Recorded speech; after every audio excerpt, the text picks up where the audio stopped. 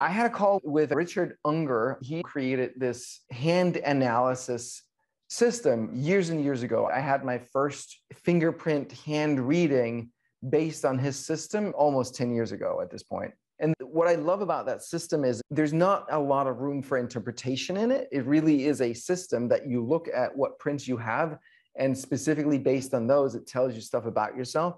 And for me, it's been incredibly helpful and insightful to learn about myself. What this system will give you is your life purpose and your life lessons. So purpose is why you're here, what you're here to do in life.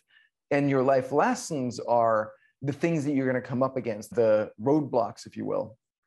And it also gives you an overview of a variety of gift markings. I think there's 18 different gift markings that you can have in your hands that give additional nuance.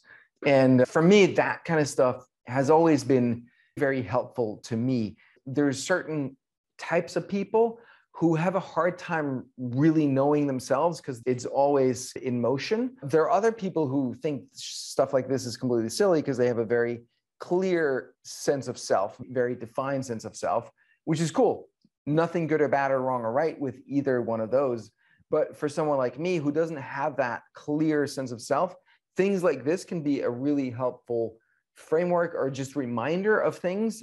And then the way I look at things like this, any kind of, whether it's Myers-Briggs or hand analysis or human design or whatever, I look at it as information. Like I take that, I look at it, I reflect on it, and maybe there's something here that gives me a different perspective. If it's useful, if it seems right, then I'll take it and use it. If it doesn't seem right, I consider, is there something I'm not seeing? And if it doesn't seem like it's really giving me anything or is useful, and then I'll just throw it away, right? I'm not religious about these things.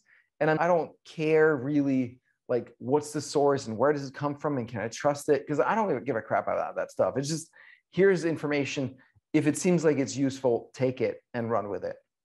One of the things that this particular conversation did was just double down on my abilities as a spiritual teacher. So the way he laid it out, my life purpose is spiritual teacher, big shot, and shaman. And then on top of that, I have a few others to deep talents for dealing with deep grief and rage and those like deep, dark, strong emotions, and a few others. And he was like, as good as you are software, you're 100x that when it comes to this domain as a shaman spiritual teacher. So just having something like that reflect it is really helpful. And he also reframed my lesson in a different way, which was also very helpful and more actionable.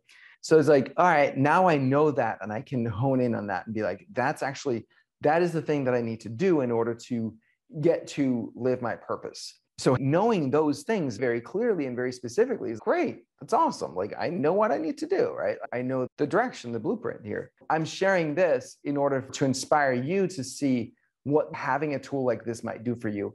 I don't get any kickbacks from Richard or any other people. I just love this tool so much because it's really helped me. But the information is already there. Like we don't necessarily need these tools. I just love that they're available.